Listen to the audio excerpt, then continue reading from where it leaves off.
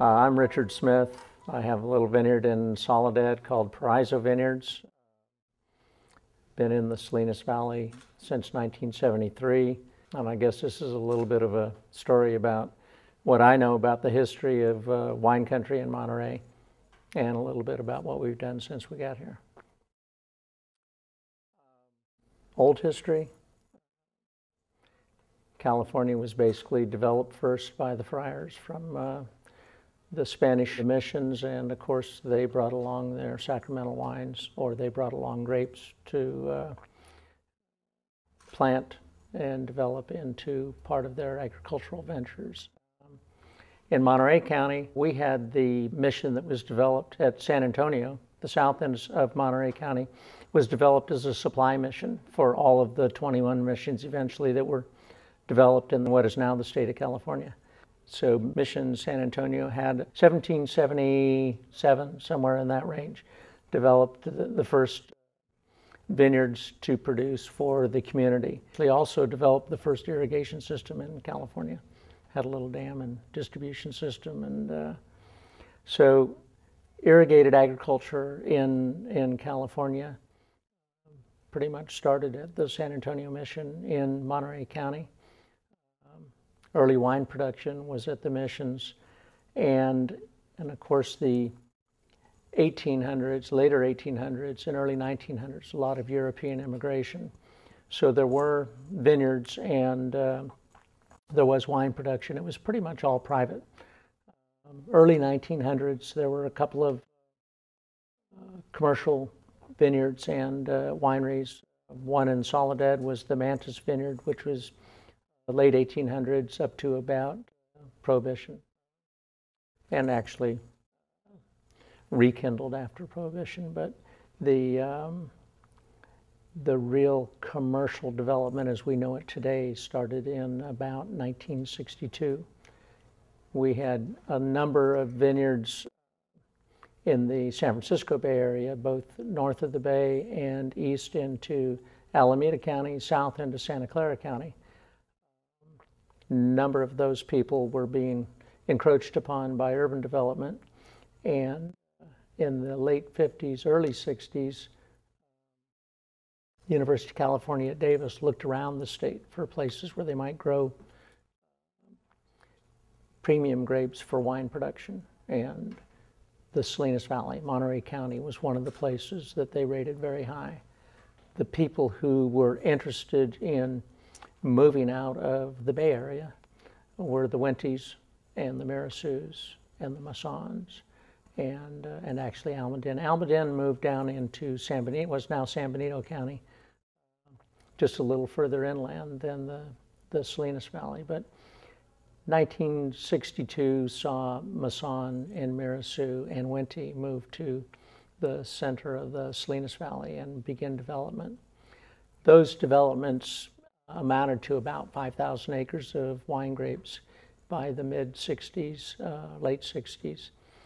And late 60s in all of California, wine was becoming a bigger economic factor. Wine up until 1969 in California was dessert wine, was sherries. It was a little bit of table wine, but the business of table wine was really European. It wasn't a strong factor in California agriculture. And from about 1965 through 1975, tremendous growth, tremendous enthusiasm in developing vineyards for wine. In Monterey County, that meant that 5,000 acres became 35,000 acres. And as is, I would say, almost always the case in agriculture, when there's an opportunity to make a living and do well, farmers are very resourceful people. and we tend to overdo almost every opportunity that presents itself. So that 35,000 acres in 1975 became about 22,000 acres in 1985. Just too much production, too fast. The American consumer was drinking about 2 gallons per capita of wine products, and the European community was drinking about 25 gallons per capita. So a lot of people saw a lot of opportunity, and there was a lot of enthusiasm to grow faster than the evolutionary change of the consumer. They were sure it was going to reach somewhere in the 7, 8, 9 gallons per capita fairly quickly. It is 2011 today, and we've made it to 3.3 gallons per capita. So population is growing, consumption is growing slowly, but we are a very modest wine drinking community relative to the rest of the world. But our industry has gone through cycles because of the fact that the growth is dependent on consumption, and consumption is dependent on our culture. And our culture is, although in California we're a little bit over 5, maybe 6 gallons per capita, California and the East Coast are closer to a 5 gallon per capita average, but the middle of America still drinks a lot of beer. And we do our share in California too, but we are not anywhere near the kind of culture that the European cultures are that enjoy wine as part of their food. It's really part of their regular meals. So we're a little bit slow to grow, but we have grown. Monterey initiated their wine endeavors as a supply for wineries from the Bay Area that I described above. As the opportunity in the late 60s and early 70s was great, most of that opportunity was seen as supplying grapes to the Bay Area. And the biggest part of the Bay Area branding at the time was Napa and Sonoma County. So we developed a lot of grapes that traveled north. We grew them here, we harvested them here, we put them into 25-ton transports and sent them as raw product to wineries north of San Francisco. It's probably still 60% the case today. We've gone from 1 or 2 wineries to 5 or 6 to 7 or 10, sort of that 65, 75, 85 period of time.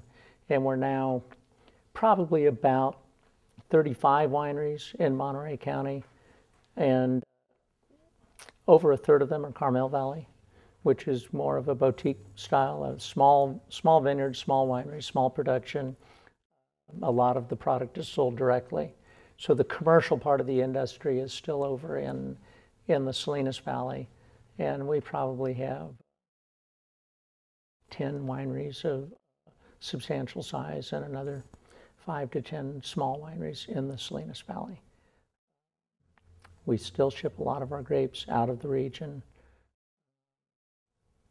I heard the earlier presentation talk about how land use issues are directly affecting how agriculture develops. And part of our industry is a tremendous value added, a tremendous increase in the kinds of skills required for employees to move from agricultural production to finished product production, packaging, and all of the in-house jobs that are involved in producing wine and marketing wine. So the opportunity for the industry in 2011 is to develop more brands associated with the region, more of a reputation for the region, which you have to have brands to do. We have a great reputation for quality grapes, but 60, 70, 75% of our grapes still grow into products that are labeled California. And most of the people who read the paper or enjoy food and wine or are actually involved in sort of the wine cults, the folks that grab a magazine to learn more about special wines, are more familiar with Napa, Sonoma, Russian River. But Monterey is becoming recognized. Santa Lucia Highlands, which is the coolest area in Monterey, is highly recognized for Pinot Noir. It's a little bit of recognition on down San Luis Obispo and Santa Barbara County. We talk about what makes any agricultural area unique, and certainly the soils and water quality, water availability, elevation, but without a doubt, the biggest factor, especially for growing grapes for wine, the number one factor is climate. So if you go over into the Salinas Valley, which is about 100 miles long from Monterey Bay to Paso Robles. Paso Robles is about 10 miles south of the Monterey County border. Monterey Bay through the summer is basically 60 degrees, and it's not very many days in July and August in Paso Robles that aren't 100 degrees. So you got a 40-degree range. And if you divided that up, about every 10 miles is another 4 or 5 degrees of warmth. The way it actually happens is it's cold and foggy at the bay, and it's clear and sunshiny in Paso Robles, and by 10 or 11 o'clock it's quite warm. And that warm air lifts up, and it creates a convective wind, and it pulls the cold air from Monterey Bay. And it's just like a clock. It's every day by noon, the breeze has started. You may have seen a little bit of sunshine in the Salinas area. You may not have seen any sunshine at all. It may have been fog shrouded all through the morning and early afternoon. And that fog will start moving back down the east side of the valley, and the cold air mass will move down the valley. And it'll move just about Gonzales. It'll get there about noon, and it'll get down to King City about 4, and it'll get down to Paso Robles about 8 o'clock at night. We're a total 250,000 acres of cultivated agriculture. About 40,000 acres are now grapes, so 210,000 acres of produce. And a lot of those acres are farmed 2 or 3 times a year. So there's farmed acres of produce about 500,000, and farm acres of grapes about 40,000. And every single crop is planted according to what the climate will do to make it just right. Some of the vegetable crops will be planted only in the midsummer at the coldest end of the valley. But at either end of the season, as you go towards, start in the spring or get deeper into the fall, some of those crops that need less heat will move further south towards Gonzales or Soledad or Greenfield. Our crops get planted and last for 20 or 30 years. So wine grapes have to be planted in the right place. And if you drive down the Salinas Valley today, the Monterey grape growing region basically begins about Chular. That's too cold further north for us to be able to grow any wine grape crops. And it'll be Pinot Noir and Chardonnay, Riesling, and crops that prefer a colder climate. And as you move down towards the Arroyo Seco area around Greenfield, we'll get into some of the mid varieties. There might be a little Merlot, Chenin Blanc, a lot of Chardonnay still. And as you move to the very far end of the valley down towards San Lucas and San Ardo, you'll get into Cabernet and more Merlot and Sauvignon Blanc and varieties that prefer a greater intensity of heat. And they get the longer days, they get the higher temperatures and the longer days. And that's a great combination for those varieties. We're all about climate. The accumulated heat during the growing season is what makes things happen. One of the great things that happens in Monterey that's unique to our region is that cold air mass that comes down every day. Most Mediterranean climates, which Mediterranean climates are the regions where we grow wine grapes around the world, warm up until 3 or 4 in the afternoon, and as the evening approaches, as the sun goes down, if you're close to any big body of water, Mediterranean Sea or any of the oceans, you begin to cool off, and generally the evenings are down in the 50s, and it's a significant diurnal variation. You may go up to 80 degrees during the day and down to 50 degrees at night. that maintains acids, that slows up the development. The longer the development, the more flavors come along. And so if you think about the Monterey region with that cold air mass, every day is shortened.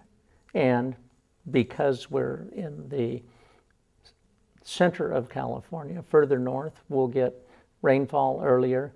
Further south, we'll get too much heat. So we're in really a perfect place in California for those moderate temperatures and short days. We can go into October and November for harvest. So don't want to. We'd like to be done by the end of October. But again, 2011 has been a very cold growing season. It's October today. It's September 20th, but we're getting real close. And we haven't picked a grape yet. So it's going to be a late season. But what we know already is that the grapes have got a lot of flavor, a lot of character gets developed over time. And that's the advantage of Monterey as a wine growing region. And it will be ultimately the bragging rights that we will sustain our future on. You know, wine competition has a lot to do with, it's not substantially different from restaurants.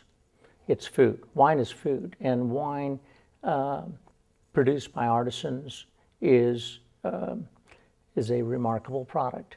Food produced by artisans are remarkable products. So if you go to dinner and you spend $50 for an entree, you expect art on the plate. You get art on the plate. You not only have wonderful food and flavors, but the presentation is great.